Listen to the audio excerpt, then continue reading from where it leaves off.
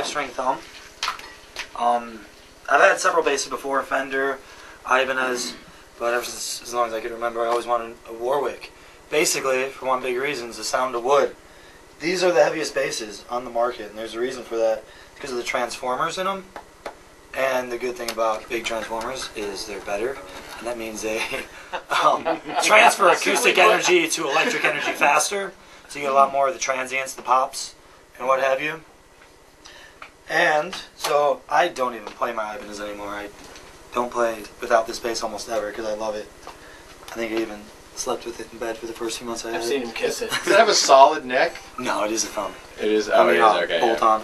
But one day I'll have enough money to do that. Yeah. If I could upgrade, I would probably stick with Warwick and get all the way through. I also really like Carvin basses, and I also really like the Lakelands. I think those are pretty nice. The reason I asked you is a guy I know that had a BC Rich, and when I think of those, I think of like, ooh. But he had one that was made like 25 years ago. It's a solid piece of wood. It's a fantastic instrument. The only problem with a solid piece of wood is if you plan on having the instrument for a long time, it's going to be kind of hard to keep this all in line. Yeah. With these bolt-ons, that's the other great thing about Warwick. They're the easiest bases to realign. They're supposed to be made so you can do them yourself. I don't really trust myself with it. Me either. I'd rather pay somebody 60, 70 bucks and have them do it right than me take the chance, because if I snapped this neck, I'd probably cry for a week.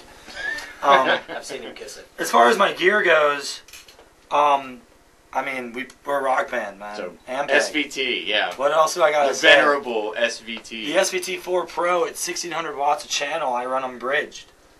So, it's pretty powerful. All the transients that are caught on here, this thing can definitely amplify. Because you want your amplifier to be 3 times higher power handling than your speakers. Just because, for the transients and whatnot, obviously if I turn everything up to 10, might not be good for him.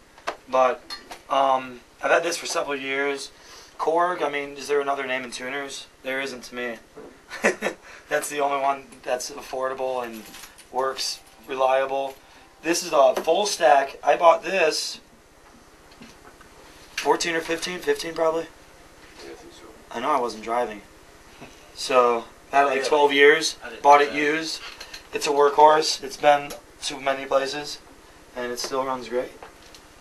I usually take my half sec on the road. This is just to practice. Right. Amp. I got the half sec Ampeg Classic, and I just think it sounds so much better. And it carries enough for playing in a small room without a PA. It'll carry. And if it's somewhere bigger, mic it up, DI it, mesh them together. It sounds just as warm as anything. Sometimes when people have talked about the SVTs, everybody loves how they sound, but sometimes they seem to, taking them on the road, people are a little bit nervous about it because they seem to sometimes break. Well, I've had it many years. You haven't? I've never had a problem. I used to have an SWR working. Well, everything breaks, I know. And I had more problems with that than I have. I've had this for years, but I mean, I also keep mine in a case. That's very important.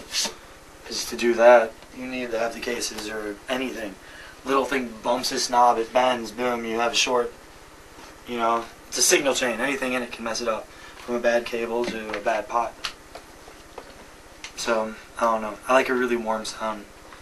And this combination really does that well for me.